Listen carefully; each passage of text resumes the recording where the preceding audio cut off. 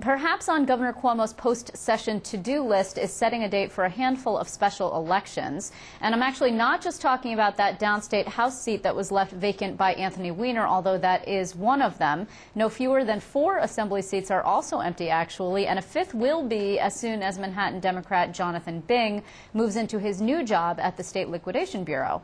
However, you should not get your hopes up for some very closely contested contests. Party leaders pick the candidates in special elections, and it's very tough for independents to get onto the ballot. Now, good government groups are calling for the governor to remedy this situation, but would that actually be legal?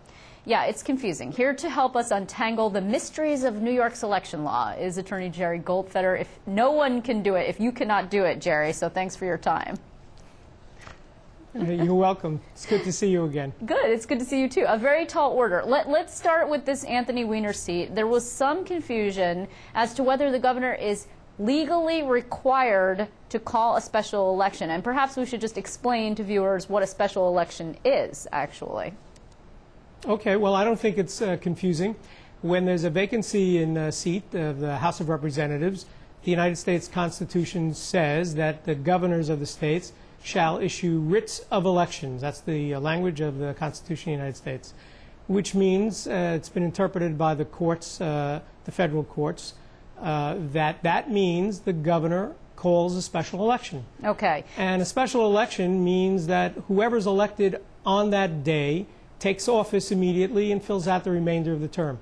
So whenever the governor calls the special election, he has some discretion as to when he can call it. But whenever he does call it for, whoever's elected to fill Anthony's seat on that day will take office and serve until January 3rd, 2013. Right, because it's and by the way, you know, it's just for the remainder of the term, I was going to say it's different than for the remainder of the term. Right, okay. It's different than... What's interesting, it's different than the United States Senate, because the Constitution of the United States doesn't require a governor to call a special election if there's a vacancy for the United States Senate. Most states, 47 of the states, as a matter of fact, have procedures where the governor can appoint an interim senator. In fact, that's what occurred recently here when Governor Patterson appointed Kirsten Gillibrand, right. Congresswoman Gillibrand, right. to fill the remainder of Senator Clinton's seat. Yeah, now you say that this isn't confusing. I happen to find it quite confusing, and I'm so forgive me, but I'm not an attorney. How can I help? It's not, first of all, it doesn't make any sense to me why the Senate's rules and the House rules would be different when it comes to vacancies. Why does that make sense? Well, it's not that. It's what the Constitution provides, and originally the Constitution provided for election of senators by the state legislatures.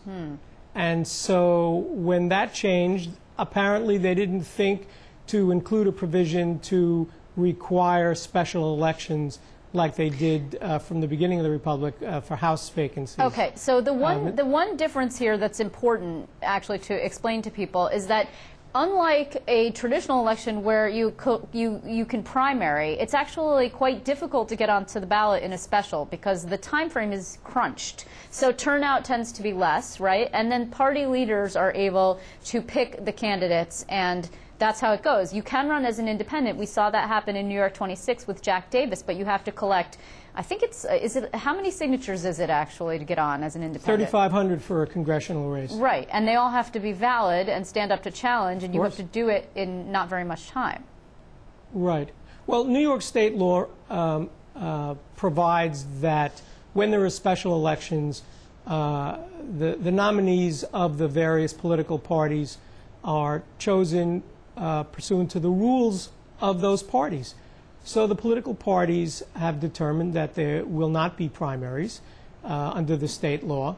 And the reason is, just as you said, that it's a very short period of time. And so there really isn't enough time for a primary and a special election, because then it would take months and months for the seat to be filled. So we really do want to fill that seat, fill that vacancy as quickly as possible. Right, because you're actually trying to balance out the fact that people don't have representation. I mean, you've got an empty seat with people who are working for no one. You've got staffers who are there trying to do constituent work with no person who at the top, no elected official to guide them. But then on the other That's right. side, you want the election to be fair. I mean, here's the thing. I have this press release here from the good government groups from Common Cause New York who says, all right, we don't want these special elections, these assembly special elections where the governor actually has some discretion. We don't want these to be special elections. We want you to just leave that vacant and have it take place on the same election day, general election, mind you, not primary, that everything else. Why is that a good idea or a bad one, in your opinion? Well, whether it's a good idea or a bad idea, it's not the law. The law is, it allows the governor to call a special election when there's a vacancy in the Assembly or the State Senate. He has discretion to do that. History and tradition show us that governors do that. And the reason governors call special elections is to fill the seat. If the governor didn't call a special election for the 5 Assembly vacancies, then those seats would go unfilled, I believe, until next year.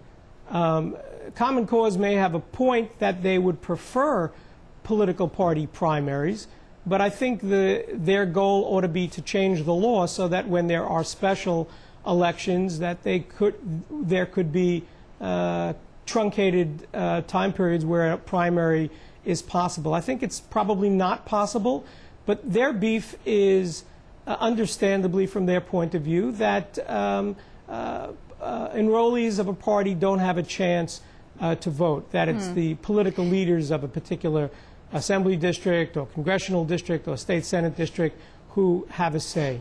Well, but as you say, it's a balance, and this way the seat is filled relatively quickly. Right. What we're expecting, and we're not sure yet, and the governor's office keeps insisting that actually he has not selected a date, but we're expecting that it would be most likely that all of these specials, including the Weiner special, the one down in that Brooklyn and Queens seat, would be held concurrent with the primary. And is that a good idea? Because people know already to show up at the polls, and so therefore they're expecting it. It's right. The governor has discretion to pick a date for the special, for the congressional, as well as for the assembly seats. But it's an excellent idea.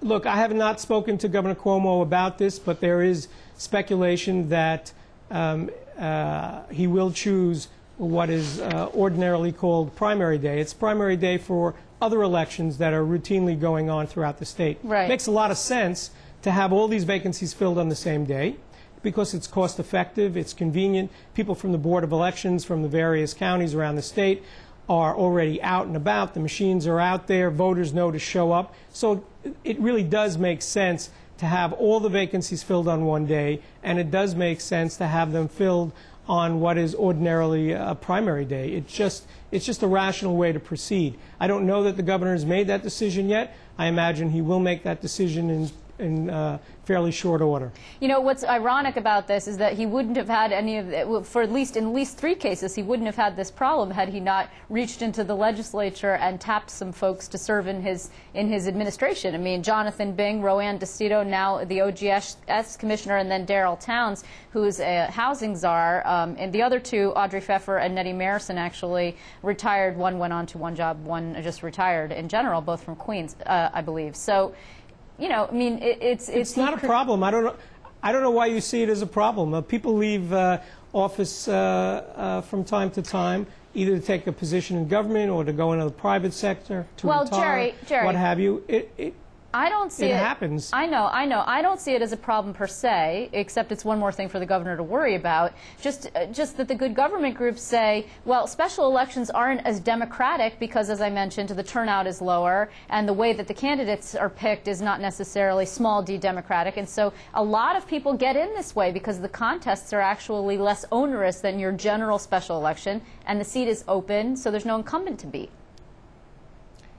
Well, that's true. There's no incumbency because there's a vacancy. And whether or not it's more democratic with a small d or less democratic, anybody could circulate petitions to get on the ballot, and all the voters are encouraged to come out. It's true that in special elections the turnout is lower. It's true that in regular elections the turnout could be a lot higher than it is. But look, for House seats, for Assembly and State Senate seats, there are special elections. That's better, some would say, than if there's a vacancy in the office for example, of district attorney. If that's the case, the governor appoints a replacement. Right. If there's a vacancy in the office of Attorney General of the state of New York or Controller of the state of New York, the legislature picks the replacement. And we've seen that happen quite recently when Alan Hevesy was forced to resign. Well, the legislature picked, in my consideration, an excellent candidate, but it was the legislature. It wasn't even a special. Right. So at least here we have a special election where party leaders, party activists make a determination. Is that as good as a primary? Well, perhaps not. But other candidates can circulate petitions, go on the ballot, and the voters have a chance to choose. Well, we shall see what the governor will do, of course. I want to thank you very much for coming by to try and make sense of all this for us. Jerry Goldfeder, it's great to see you. You're quite welcome.